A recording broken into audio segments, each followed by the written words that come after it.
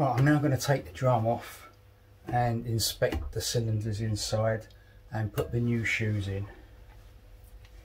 First thing I need to do is adjust it up to stop the drum from turning.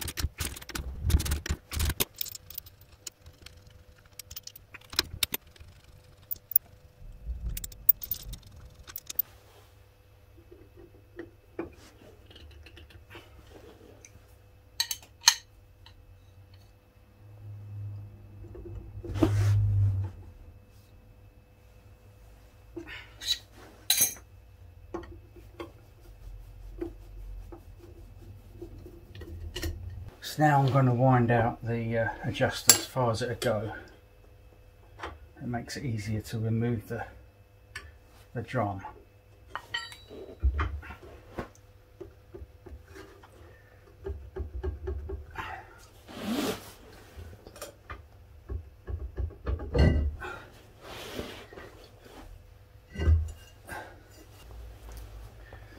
The reason I did those up tight is because there's a gasket in between the half shaft flange and the bearing carrier there, and I've put some seal around there, and so I wanted to keep it nice and tight so it seals.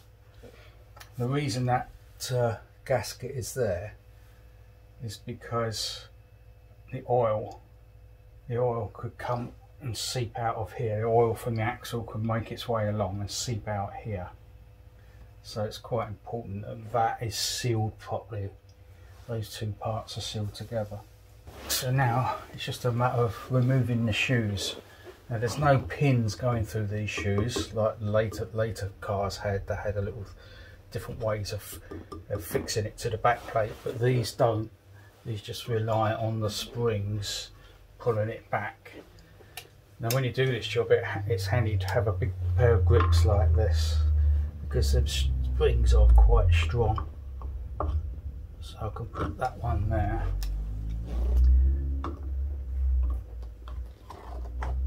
And this one's difficult because you need to watch that rubber.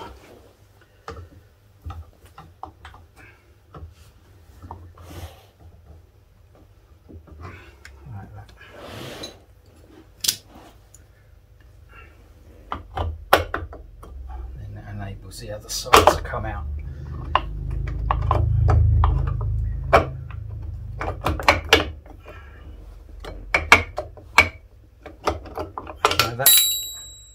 Now that spring won't come out. It won't come between there, but this one will. So you can get this spring round and take them out like that. Now there's two types of spring, yellow one and a green one. The green one is shorter and it always goes on the adjuster. The yellow one is longer and it goes next to the cylinder. And when you put in the shoes back, it's difficult to know which way to put them round. The two holes go by the adjuster on both of them, and the single hole goes on the long spring. So the one with the notch here goes on the cylinder there, like that. The reason I'm going to replace these shoes is because they got soaked in oil. Now the top one's not too bad, but obviously the oil went down onto the bottom one. These are brand new linings, never been used. Basically they've been ruined because I've got oil on it when I jack the car up at an angle. And one thing I do with these to check is there's oil in here, but you can't really feel the oil or anything, but you can see it's darker. But if you just put a bit of heat on here, I don't know if you can see that, the actual oil sweats out, comes out. So it's a good way of checking your brake shoes for any oil. Now this side, I don't know. See that side, it's fine. So I will soak these in thinners again because they're brand new. It's a shame, but I've got replacements. Right, this is the adjuster. I'm showing all this, so I'm going to show the other side as well. It's because I'm sure there's people that have never actually seen inside these brakes, and I mean owners as well, but the vast majority of the owners have done this many times, I'm sure. But there are some people that don't know what's involved with it, and this will help them. Hopefully this will help them out. Now this is the adjuster, so you can see there's angle on there, and it's stuck. Let's just wind this down. Now you can see here that that's a cone shape, and it's got the same angle as these plungers, but there's 4 flats on the cone. You can see those 4 flats there. So basically, as you wind it in, it pushes these further out, and that adjusts just the shoes. And no need to take this plate off, but I'm just taking it off to show people that haven't seen it before.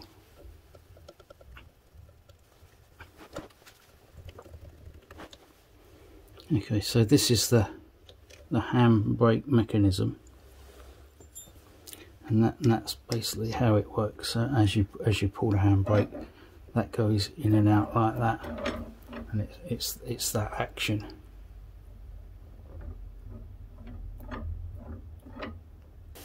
So the reason I'm doing this is to make sure these are free, and actually they seem quite tight. Perhaps they've gummed up.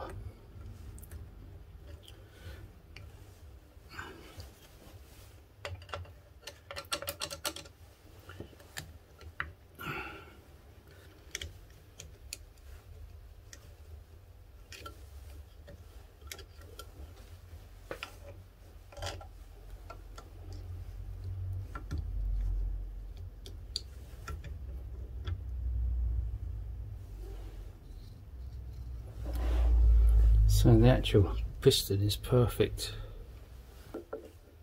Yes, it is dry. I'll take the other side out. So I'm glad I took that out.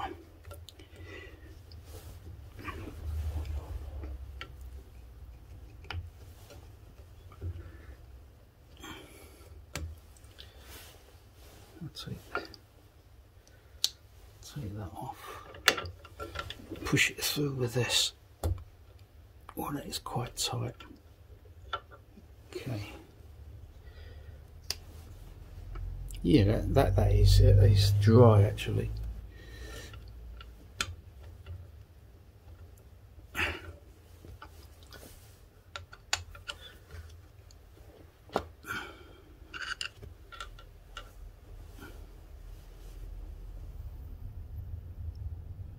don't know if you can see that, but that is no scores whatsoever. You don't want any scores on that rubber. This is the brake fluid. I bought this many years ago to put in this car, and the reason I'm going for silicone brake fluid is because all the engine compartment has all been sprayed with cellulose, and I know what's going to happen. Brake fluids is going to drip down and ruin all my work. So that's the only reason I chose silicone brake fluid.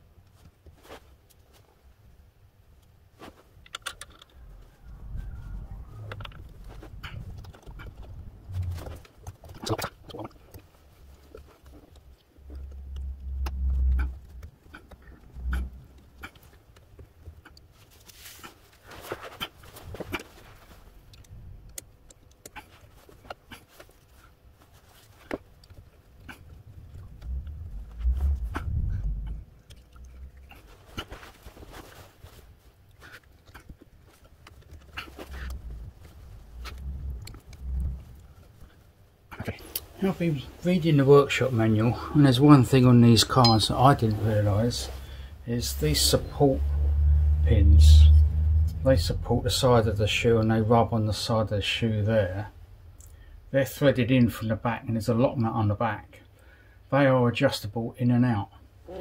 And I didn't understand what the book was saying at first, but what they're saying is, in the book, is that when you fit new brake shoes, you need to adjust this position.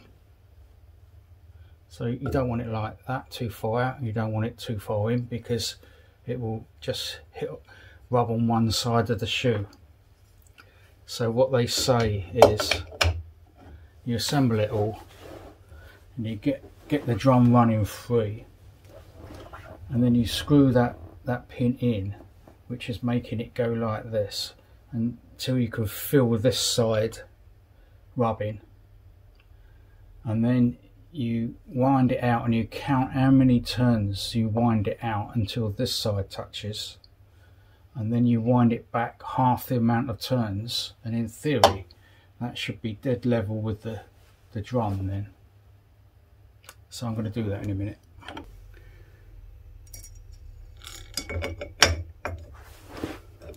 If you bring this shoe round as far as you can get it, like that, then you can hold this spring out. It goes on easy like that. And then this one, that one goes in there like that. So now you put this side in first, because it hasn't got this bit to grip to, so you can put this side in first on both shoes.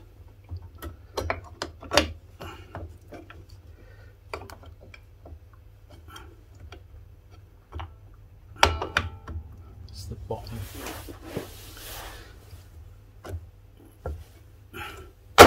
Oops. That's the top.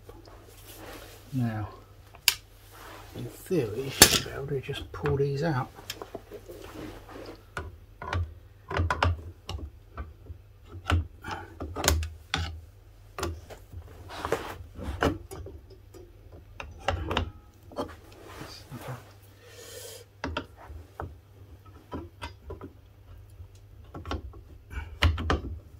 That's it.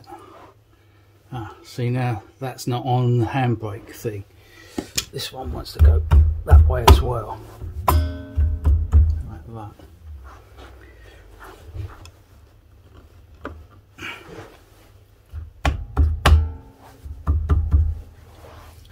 One of the problems you get with these handbrake linkages is that they stick. Now that's rubbing, but it should be back. Now it's free, so the springs on the shoes are not strong enough to push this back. Now, all the linkages, everything's all nice and loose. It's not this. So what Ford have done, lost it. What Ford have done is they put that spring from the arm to the drain hole in the back plate, and that solves the problem, and it always goes back to the same stop.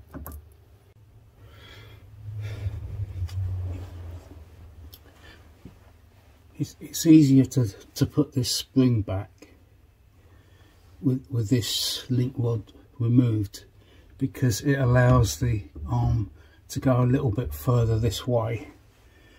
So there's a long end and a short end. I think the long end is better on the bottom to clear this. And now this is where it flies out, goes across the garage, and I'll spend the next 4 hours looking for it. So luckily that didn't happen. So now it's going all the way back. Well, I've adjusted the brakes so they're not touching at all. So now I'm going to wind this side adjuster in. until it just touches. Right, that's just touching there. So now I wind it out 1/2 turn. 1, 2, 3, 4. 4. It's about 5. So now I turn it this way, 2.5. 1, 2, half. That, what I'm counting is half turns, 180 degrees of the screwdriver. I'll just give it, try to relocate it like this.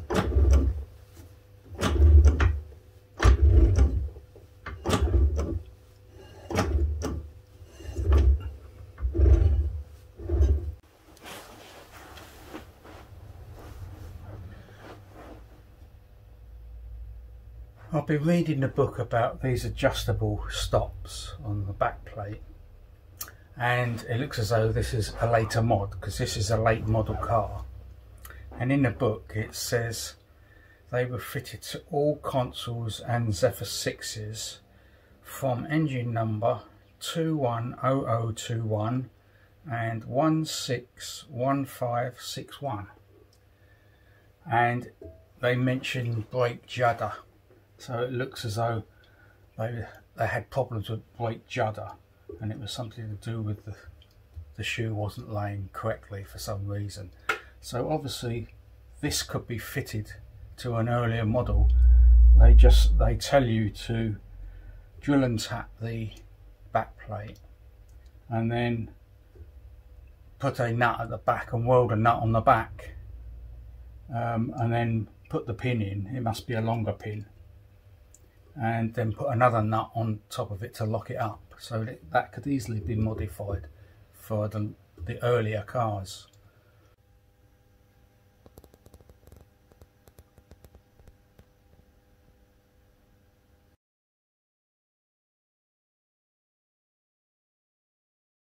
So that's the end of these 3 videos.